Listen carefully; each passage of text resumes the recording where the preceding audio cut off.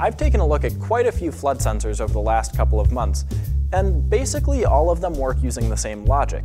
You've got 2 or 3 probes that are coming out of the sensor, and when those probes touch water, the circuit is completed, and the electricity that flows through the water sets off an alarm in the sensor. The thing is, after talking with one of our tech wizards, Steve, I was kind of struck by how simple the basic mechanic to make one of these things would be.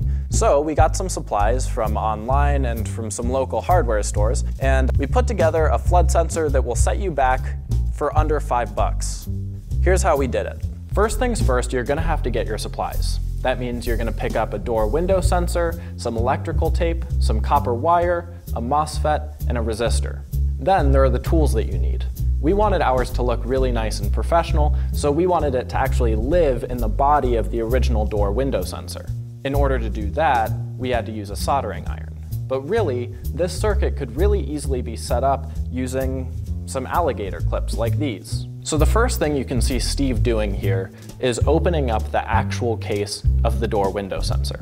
Now it's really important here that you get a door window sensor that has a simple on-off switch. If you get one that has more options or an LED light built in, then you'll run into some problems with the circuitry. The second step will be disconnecting the wire that is currently connected to the negative battery terminal. Then you'll connect that wire that you just removed from the negative terminal to the drain terminal on the MOSFET. Next, you'll take a new wire and connect that to the source terminal on the MOSFET. Then you'll connect the opposite end of that wire to the negative battery terminal.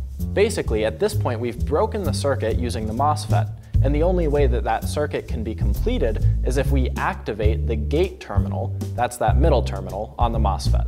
So what we'll do now is create that connection. Take the resistor and connect one end of it to the gate terminal of the MOSFET.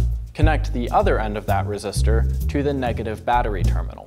Now take a new wire and attach one end of it to the positive terminal of the battery. Now take another new wire and connect it between the resistor and the negative battery terminal. Then you'll want to wrap each of those MOSFET terminals, those 3 side-by-side terminals, in electrical tape. That way they won't contact each other and set off a false alarm. At this point, you'll want to make a hole in the side of the door window sensor case. Finally, you'll want to arrange all the components in such a way that you can close the case again with all of them inside, except for those 2 lead wires, which should be sticking out the side through the hole that you created. Now, if you've done it right, those 2 lead wires, if they are touched together or if they're joined by a body of water, will set off an alarm. So at this point, you might be thinking, that's a lot of work to save just $10. The problem with other $15 off-the-shelf sensors, though, is if you want to cover a whole house, you've really got to buy quite a few sensors. And even if they're $15 a pop, that cost really adds up. But with this sensor that we just created for under $5, you can add just a little bit of extra copper wiring and turn it into a device that will cover a whole room. So what we've got here is our makeshift flood sensor, and we have 2 copper wires that run parallel out of the body of this thing. All you have to do is use adhesive strips, like the ones that we've used here, to make sure that the wires run parallel to each other, never making contact, so no false alarm is ever sent. Then, if water pools anywhere along this track, it'll set off an alarm.